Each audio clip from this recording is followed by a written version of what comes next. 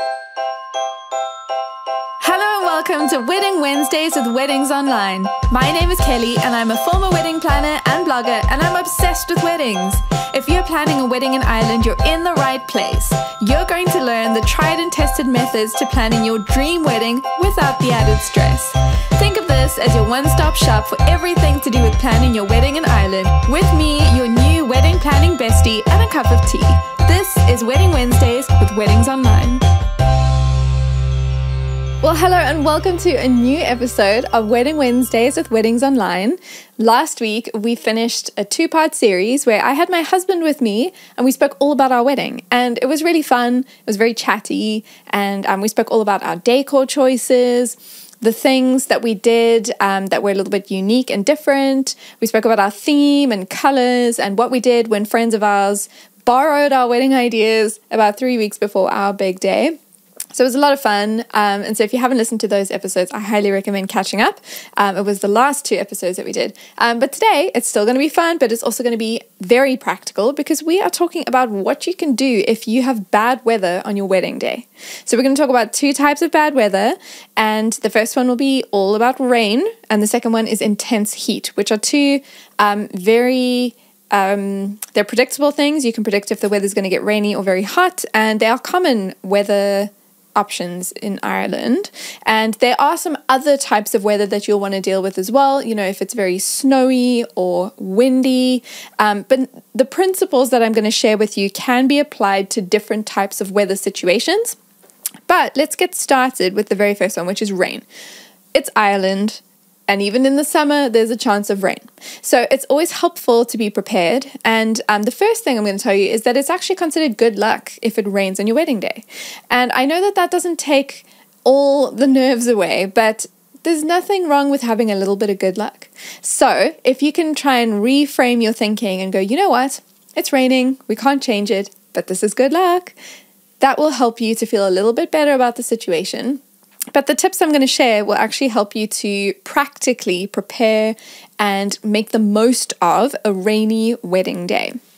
First thing, if it does rain, I recommend having some kind of romantic lighting. So it could be candles or fairy lights, anything that you can do to counteract the gloomy, moody skies and make it feel cozy and romantic and intimate at your ceremony and reception locations.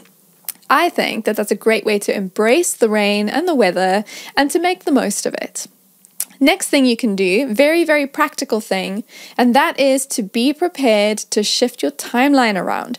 So we have done episodes before where we've gone into the detail of planning your timeline ahead of time, which I still highly recommend, but there's something to be said about being flexible. And it's a lot easier to be flexible when you have a wedding coordinator or a wedding venue coordinator that will be helping you to manage the timeline on the day. So as you know, with rainy weather, there'll be some things that you just can't do as planned. Maybe you're planning on having some outdoor photos together, always a great choice. And if it's raining for most of the day, it's helpful to be flexible so that if there's a break in the clouds and you can get outside and have your photos taken, even when it's not necessarily the time you'd planned to do that, that will help you to get everything done that you want to get done. So just be a little bit flexible. Work with your venue coordinator, work with your wedding planner, and see what you guys can do together to make the most of, you know, any break in the rain, any moments that you can nip outside and get some great pictures. Next thing, umbrellas. Of course, when it's raining, you want to have lots of umbrellas. It could be that you organize the umbrellas, and it could also be that you put the word out there to your guests ahead of time to say, we've checked the weather, it's going to rain, so we recommend bringing your own umbrella.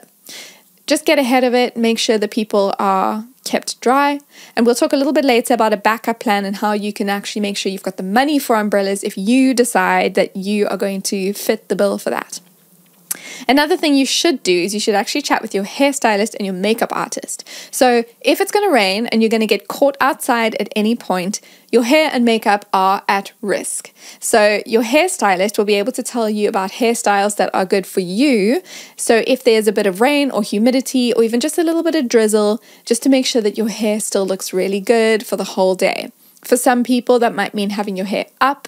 It might mean having different types of products that you use. It could mean having a touch-up at some point. And the same goes for makeup. It could be different products. It could be touch-ups. It could be something that you can reapply later in the day. But I recommend talking to your hairstylist and makeup artist. They can walk you through your options.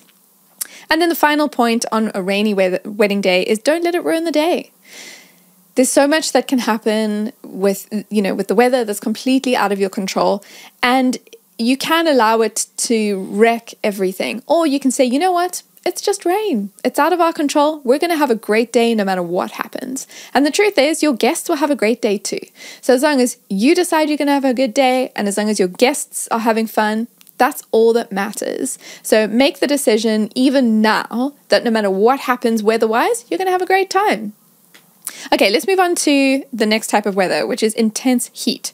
And believe it or not, it can get really hot in Ireland, especially in summer. And so it's really helpful to make sure you're prepared for that. So very first thing you want to do is you want to make sure that your guests are cool. And that can be done in two ways. First way is to have some kind of marquee or a handheld parasol or some kind of like umbrella or something that they can hold. It just helps them to be shaded. And then if they're shaded, if they're out of the heat, that's a huge win. Second thing, keep them hydrated. So one way to keep them cool is just give them water. It could be bottled water. It could be a water station, with drinks that have lemon and cucumber and watermelon and all kinds of things.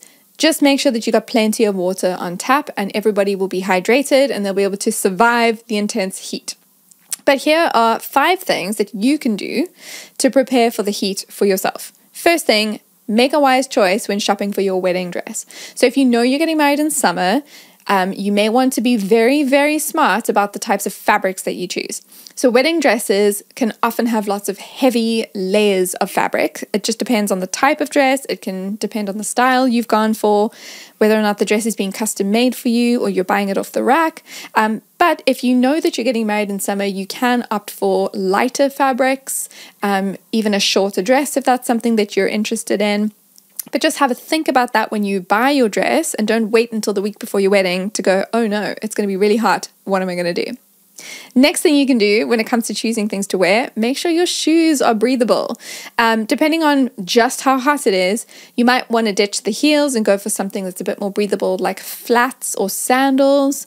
Just consider all your options. It may even be that for half the day you're wearing your heels and you know that your feet are going to get very sweaty and very hot and you have a change of shoes for later in the day.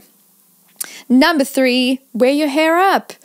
Lots of people look amazing with an updo. And so if you don't want to have hair sitting on your shoulders, on your back, on your neck, and sticking to you, making you feel even warmer than you need to be, having an updo is a great solution. Number 4, talking about breathable things. What about breathable underwear? Things like cotton underwear. It'll just help you to feel fresh for longer, no matter how hot it is, no matter how many layers you've got on. Your underwear can play a huge role in feeling just more comfortable. And then the final item when it comes to looking after yourself in the intense heat is to stay in the shade. So work with your wedding coordinator, work with your photographer so that at different points in the wedding day, if you have the choice between being out in the sun or being in the shade, pick the shade. The more time you can spend undercover in the shade and away from direct sunlight, the more you'll feel fresh and cool and avoiding that intense heat. And bonus tip, I know we've spoken about hydrating your guests, but don't forget to hydrate yourself. Have as much water as you can. You don't want to be getting headaches and heat stroke, so just make sure you're drinking lots of water. So we're going to end by talking through your backup plan. So no matter what type of weather we're dealing with, whether that's rain or intense heat or wind or snow, whatever it is, I always recommend having a solid backup plan because you won't know what the weather's going to do till it's closer to the time. You want to make sure you're on the front foot. So the first thing that I recommend is to have a reliable weather forecast app. Some apps allow you to predict what the weather could be doing, 6 months from now. But obviously, the closer you get to the day, the more accurate that will be. But I recommend using an app that can help you to predict the weather, not so that you can get it 100% correct, but just so you can have peace of mind and you can put some of the anxious nerves to the side. And regardless of the weather forecast, it's still a good thing to have a backup plan as part of your wedding day plans. And this is how you can manage to pull off a good backup plan. First thing is to talk to your venue and your wedding planner way ahead of time.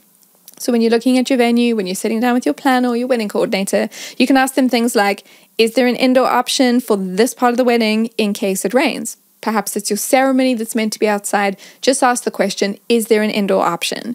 And part B of that question is, will the guest count change based on my plan B option? Because some indoor options for the ceremony will have a lower capacity than the outdoor option. So it's helpful to ask those questions very early on. And then you need to ask them, at which point will I need to decide if we're going to go with plan B? So my advice is really just to work very closely with your wedding planner, your venue coordinator, so that you know what the options are and when to implement that plan and who's going to, run with making that plan happen. I also recommend having space in your budget. So we spoke about things like hiring umbrellas, or if you're going to hire a marquee, or even things like getting those extra candles and fairy lights that we spoke about. If it's rainy and cold and you want to do things like get towels or blankets or mats to put at each entrance so guests can wipe their feet, whatever it is that you need to make sure that everybody has a great experience and everyone's comfortable and dry and warm, or they are shielded from the heat and you're getting sunscreen and handheld parasols and extra water bottles. Whatever you need to do, it's helpful if you already have space in your budget if you need to implement plan B. So don't wait until a few days before and go, oh no, we need to make a change. What are we going to do? How can we afford it? Put it into your budget at the very beginning. And if you don't need to use it, great. Put that money towards something else, like, put it towards something for your home or something for your honeymoon, but have space in your budget.